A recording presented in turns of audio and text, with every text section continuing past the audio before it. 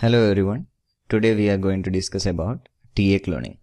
TA cloning is also known as rapid cloning or PCR cloning. It is a subcloning technique which can be performed without the use of any restriction enzymes. This is easy and simple method of cloning compared to other traditional subcloning techniques. TA cloning technique is based on the adenine thymine base pairing on different DNA fragments.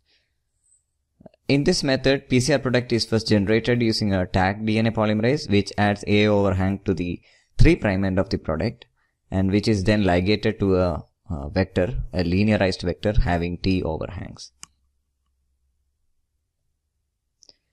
So if you look at the overview of the TA cloning procedure, we require a vector, a linearized vector having a T overhang and a PCR product having A overhang. So based on the TA pairing, using a ligase enzyme, we can ligate the PCR product to the linearized vector, and that can be transformed to a competent cells and then can be plated on a suitable media having selectable markers. So these are some of the vectors which are generally used for the TA cloning. If you look at the vector, we can see there are selectable markers like ampicillin and laxed gene, that is for blue-white screening, and there is a multiple cloning sites. And the T overhang in the vector is generated using terminal transferase enzyme, so that is required to ligate. During the ligation, that is required to pair with the A overhang of the PCR product. So these are the two different vectors from the cloning kits. One is from Thermo. I have provided the details in the last slide, and the other one is from NAB. So how do we generate PCR product? So for the TA cloning, we need a PCR product with a overhang. So for that, we need to use we can use the Taq DNA polymerase and do a regular PCR or either 3 steps or 2 steps. There is no need of any restriction site introduction into the primer. General primers can be used, and keeping an additional hold step at the end of the PCR cycle will help in adding the A overhang to the PCR product. So generally people use 72 degree for 15 minutes at the end of the PCR cycle as a hold step for adding the A overhang to the PCR product. So the Taq polymerase will add single base A to the 3' end of the PCR product. So once the PCR product is generated, either it can be used directly if there are no primer dimer, if you optimize the PCR condition, and if it is producing a single PCR single band on the gel, then you can directly go with the TA cloning. If there are multiple bands or if it is a sub-optimized or you have a primer dimer, the PCR product need to be purified. So the advantage of doing the PCR purification is you get rid of the other PCR components from the mixture. So PCR purification. So PCR product can be purified either using gel extraction method, or you can use any PCR purification columns. Commercial kits are available to do this.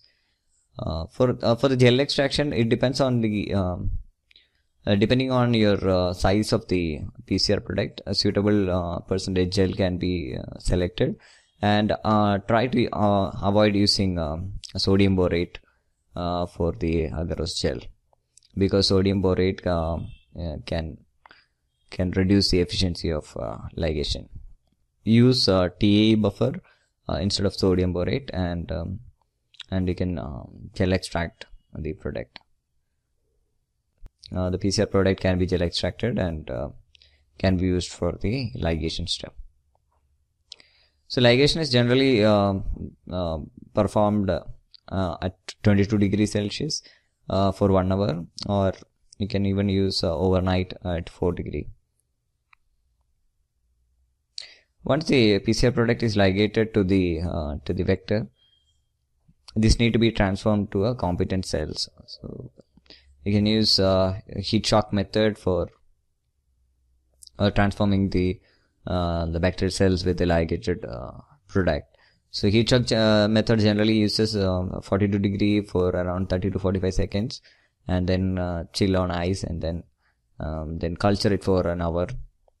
So the bacterial cells are generally used for these cloning purposes are DH5 alpha, JM series, and top 10. Please make sure that you use combined cells for your transformation experiments.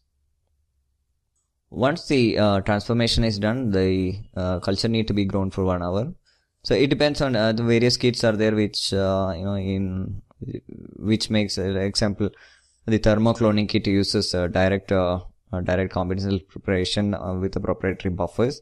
So if you're following this, there is no need to incubate the culture after transformation for 1 hour. But in regular transformation method, we use 1 hour post transformation culture to generate the particular growth, and then we play it on media, generally LB agar having a suitable antibiotic. So after plating, incubate the plate at 37 degree overnight, and next day you can screen the colonies for. So this can be done in 2 ways. If you're using an X-gal, you can pick up the white colonies, so that will be having the insert. We can do a colony PCR either and pick up the colonies and do a colony PCR using the. You can use the if you have a probe based assay, we can confirm the insert using that, or you can use a M13 primers which are present in the vector, so that covers the PCR product and the vector. So, and we can run a gel and confirm the insert size. Once the positive colonies are selected, we can reculture the arenas in liquid media to about an OD of 0.6 to 0.8, and then from there 15% or 15 to 30% glycerol stock can be prepared and stored at -80 for long-term storage. So these are some of the cloning kits which are available for TA cloning. The CloneJet PCR cloning kit from Thermo, NEB's PCR cloning kit, and PGM TEC vector system from Promega. Thank you. Hope this video is useful.